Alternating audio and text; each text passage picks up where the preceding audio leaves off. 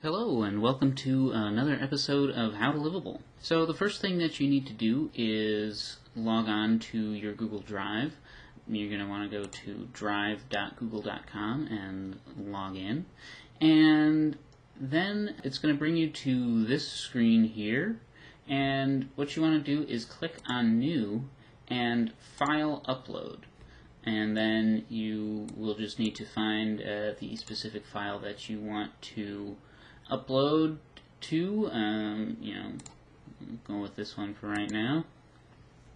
And then it will show the status. It's already uploaded. And then it comes right into your My Drive. And then from there you can drag it into one of the folders you have, or you have the option to click Move To, and you can move it into a subfolder or somewhere else. And then click Move. And that is how you upload a file to Google Drive. Obviously, if you want to, you can also upload an entire folder.